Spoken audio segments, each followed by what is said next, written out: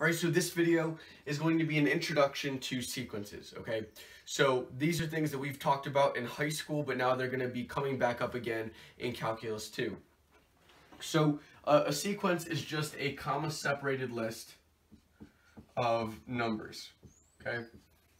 And it can be a, as you could say, finite sequence. But for our purposes, what we're going to be talking about, we're going to be dealing more with infinite sequences. So something like, you could say a sub 1, a sub 2, a sub 3, on and on and on, a sub n. And what I just wrote here, right, we denote each term by a, okay, and the number that goes with that a is the term, right? So a sub 1 is the first term, a sub 2 is the second term, a sub n is the nth term. It's kind of like your input, right? So how you had y equals a function of x, and you input x and you output y.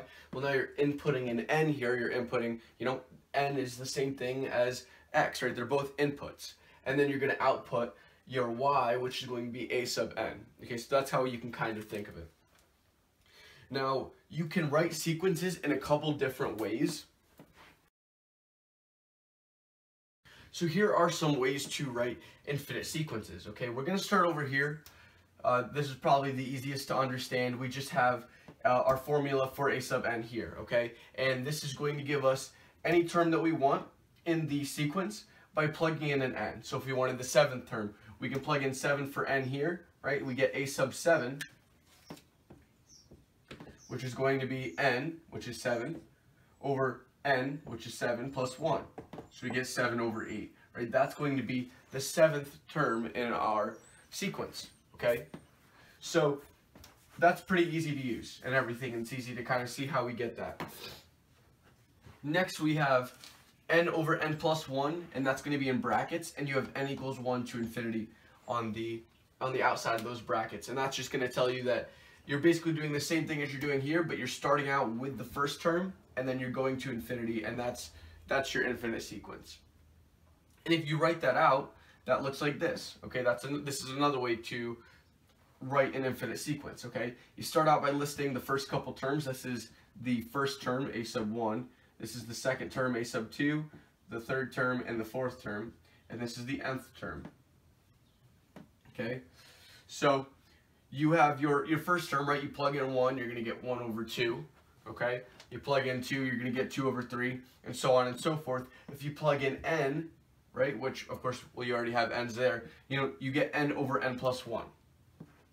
So that's going to give you any term that you want in the sequence after that.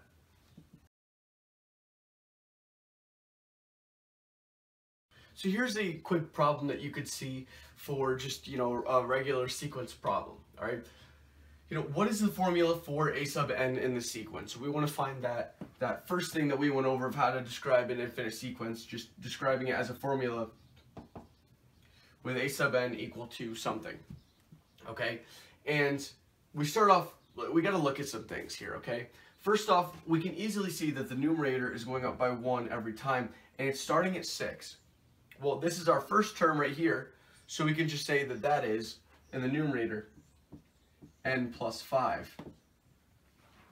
Why are we able to say that? Well, for our first term, when we plug in 1 for n, then we get that 6 that was on the top, okay?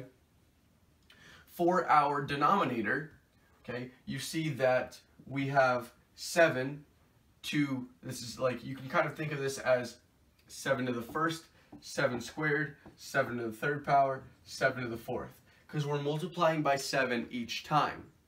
So we can just write 7 to the n, right? 7 to the first, that's when n equals 1, so that works out.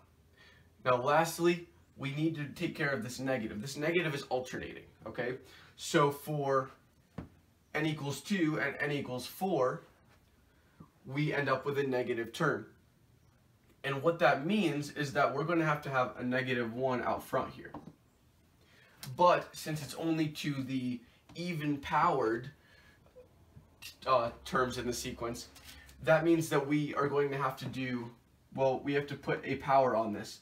And if we put the power of n, well then it's just going to be, when we have a, like the first term in the sequence, we would end up getting a negative here because you get a -1 to the first power, which is still negative. But if you square it, then it becomes a negative number, okay? No, it doesn't.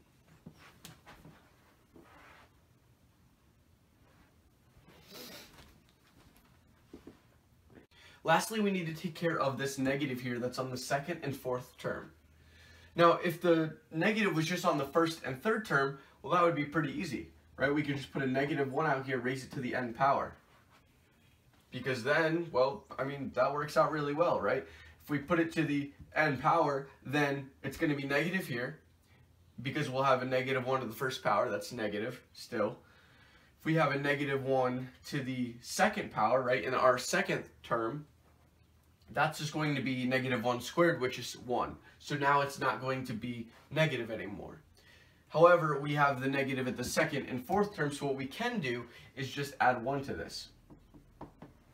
If we add 1 to that, then look what happens now. Well, what about our first term? Our first term, now that becomes -1 to the 1 plus 1, which is 2, right?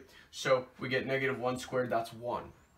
So this becomes positive, and then this is going to become negative because we're going to get an odd power up in the exponent. Okay, so this turns out to be your formula for a sub n. Alright, so we're going to be doing some more examples like this in coming videos, so definitely stay tuned for that. So if this video helped you, make sure to leave a like and subscribe by clicking my icon in the top left. You can also view the playlist for sequences and series and the next video in the series. Lastly, if these videos are really helping you and you would like to consider supporting me, I have my Patreon linked in the description down below, along with some other pretty cool links that you should definitely check out. See you soon.